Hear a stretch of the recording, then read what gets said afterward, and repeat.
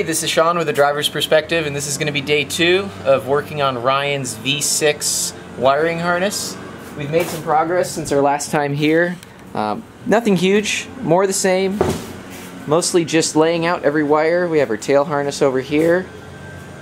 This is going to be all the wires going to the switch panel, the fuse box, and your junction. This is going to be all in the dash. Part of this will be going to the IQ3S street dash, the accelerator pedal, onboard diagnostic port, all that good stuff. And today we're going to focus on getting these bulkhead connectors from DIY Auto Tune. These are the weather pack bulkhead connectors pinned. And we'll see how far we get with the rest of the harness. This is going to be a lot of crimping and more crimping and then more crimping and more crimping. Crimp until your fingers fall off. We had a question from our last video, and that was, why are we using particle board to lay out our wiring harness for construction? And the answer is pretty simple. It allows us to visualize and see the harness in more of a complete manner rather than being crouched in the car trying to assemble all these wires that go here to the dash, all the fuse panel wires. It makes it just a lot less stressful, and we can also make sure we have all the correct lengths ahead of time, and ideally we won't even be modifying this after it comes off the board, and it'll be plugging into the car. Anything you want to add, Ryan? When you are doing a wiring harness like this, not speaking from experience of doing 100 of them, but I quickly looked at it and realized it was something that you could easily lose track of and go, wait, what was this wire for and why am I doing this with it?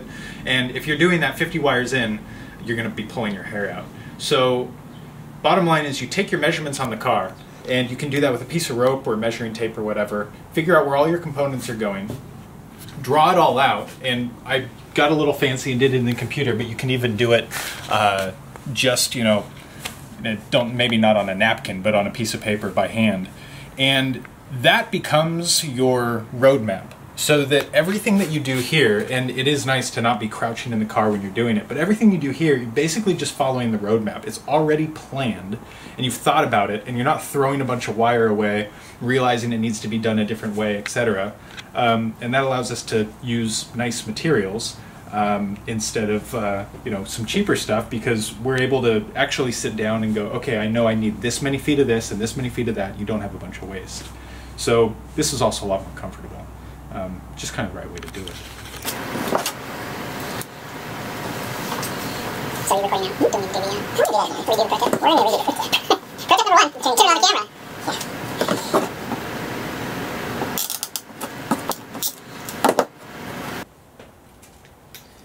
Pro tip, if you're doing your wiring harness, invest in good tools. We're finding our cheap, kind of generic part store wire strippers aren't good enough to cut through the shielding on this Tefzel wire.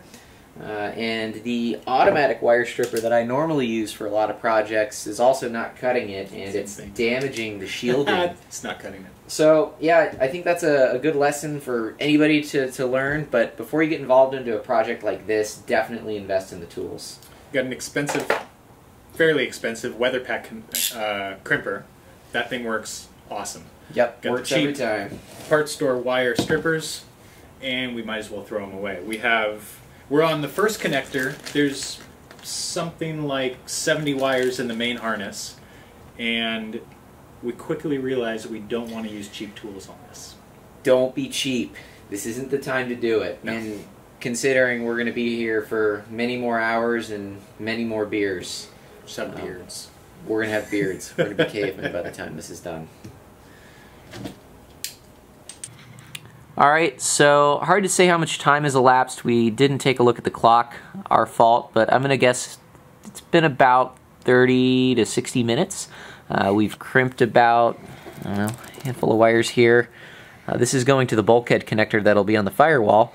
And of course we have many, many more to go, but it'll only get better from here.